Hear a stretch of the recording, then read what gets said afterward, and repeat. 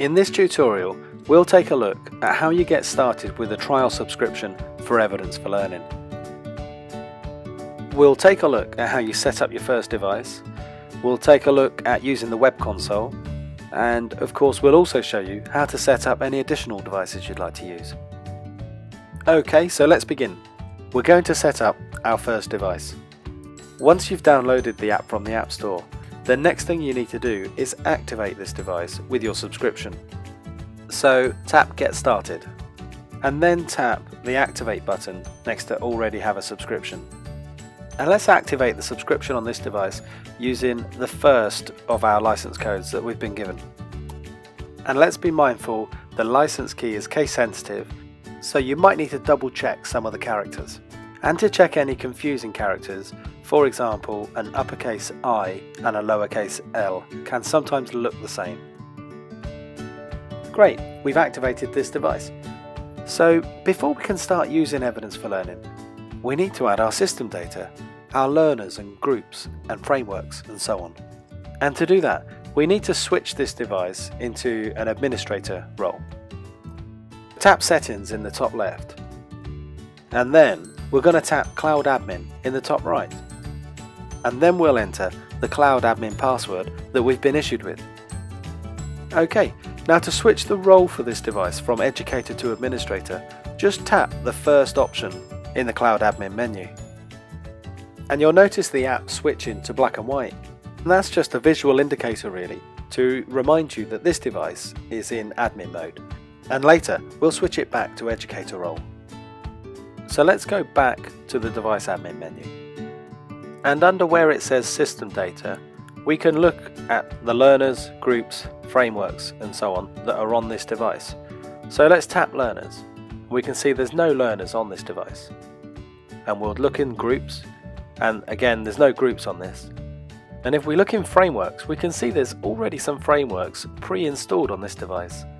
And if we can tap the Add Framework button in the top right, we can add our own framework. And you can follow the link to learn how to add frameworks. You can also tap the magnifying glass to open up a more comprehensive list of frameworks that are available for you to use. But for this trial, we just want to use EYFS and P-Scales, so I'm going to delete the other frameworks with a swipe gesture and then tap delete, swipe and then tap delete. Okay, let's look in date ranges. The app is preloaded with some date ranges that are actually relevant for us, so I'm going to leave those. Next, I'm going to look at the tags, and actually I don't want these tags, so I'm going to delete them. And lastly, I'm going to look at the comment templates, and I'm going to leave that one in place. Okay, so we're happy with the system data we've got on this device, and we want to push it up to the cloud, making the data available for our other devices to access. And the way we do that is with a process called pairing. Typically, you only need to pair each device once.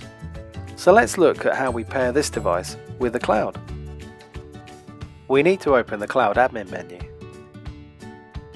and then type in our Cloud Admin password again.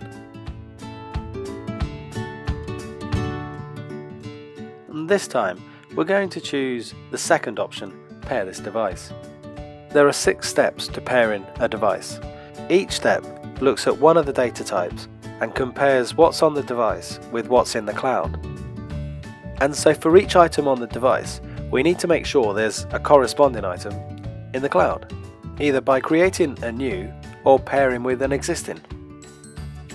Okay, step 1 is learners. We haven't added learners yet, so there's nothing to pair, so we can tap next. Same applies for the groups in step 2. We do have frameworks however, and we need to add these to the cloud. So tap the icon on the right hand side and then choose Create New Framework. And we'll do the same with our second framework.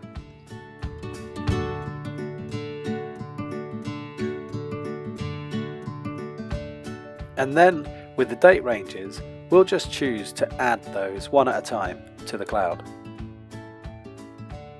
We don't have any tags in step 5, so we can tap next.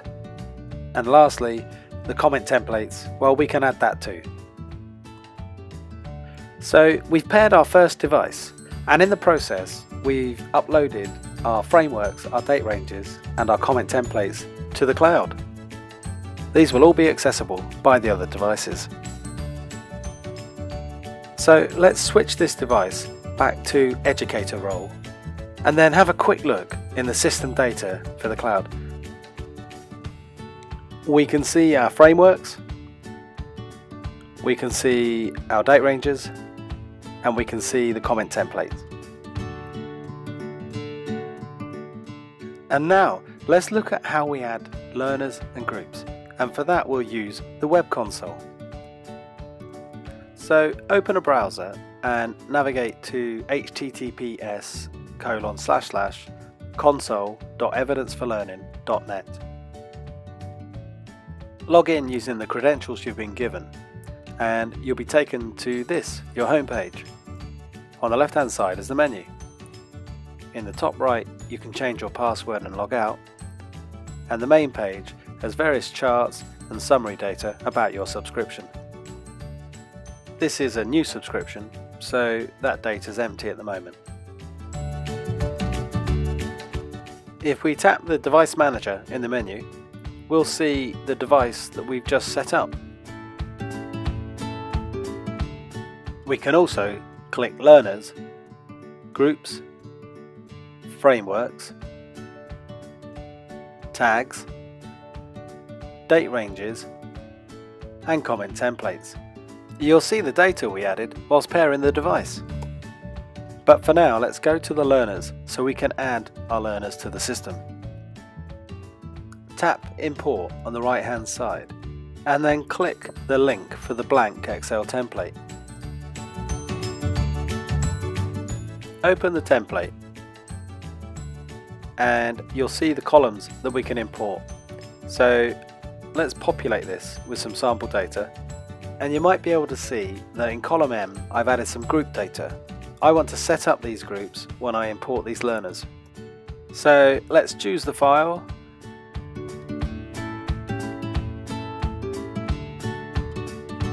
and click Upload. Okay, and on this screen we map the columns that it's found on our spreadsheet with the data fields that are stored in the database. And because I want to set up the groups as well, it's important that I specify which column has the group names in. I can specify which field is the unique identifier, and I can tell it how to behave if a match is found or if a match is not found. And on the next screen are the group names that it's found in the column that we specified. We can tell it to create a new group or just ignore the value. And when we're done, we tap Process. And we're told 4 new groups have been added and 23 new learners have been added.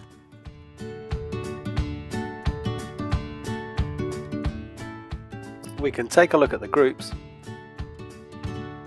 and we can see 4 groups have been added. Let's look at the group Blue and we can see the 6 learners that we specified in our spreadsheet.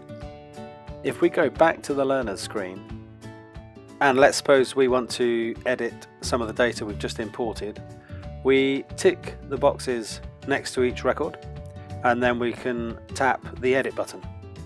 This will open a live editing screen. We can edit the data directly in situ in the grid. And as you update each field, the changes are saved real time to the database. And another quick feature worth showing, if we want to find a learner called Nicola, we just type the word Nicola in the search and the grid gradually filters until we get the matching text. And the last thing to show for now is the export tool. So if we click export, you'll see it generates a new Excel file with all our current learners.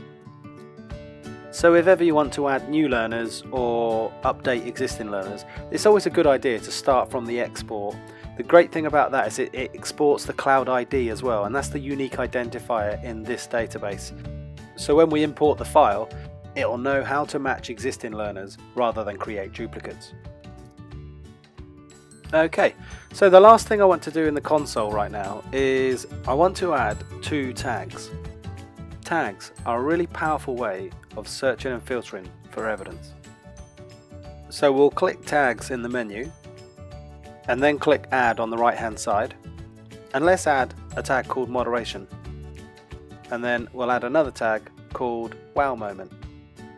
Okay, so you can see managing your system data in the console is actually quite straightforward, but let's see how this looks in the device. So let's tap the settings and then tap learners, and if we tap add, we'll see our list of learners that we added using the console. We can tap which ones we want to add to this device and then tap save. But if you're using groups, there's actually an easier way to add learners.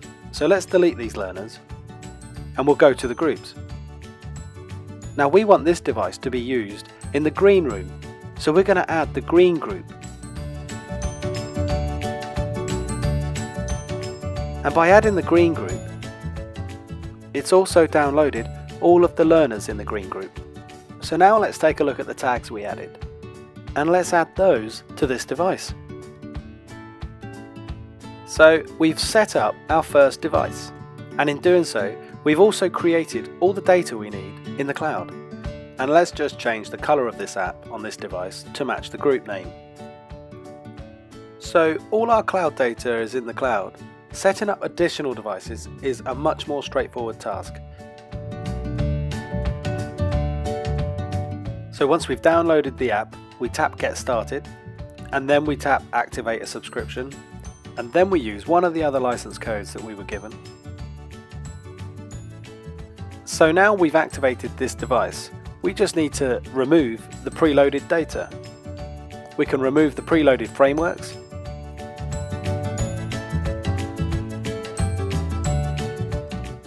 we can remove the preloaded date ranges, the preloaded tags,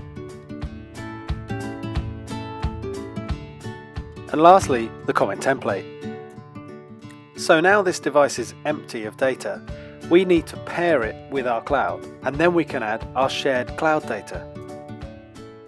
And this time we can just tap next on each step of the pairing process, because there's no data on this device that needs pairing or adding to our cloud. So now this device is paired, we just need to add the data to it. So let's go back to the device admin menu. We'll go into groups and we'll add the reg group. And as you'd expect, this downloads all the learners from the reg group to this device too. Next we'll download our frameworks, our date ranges, the tags,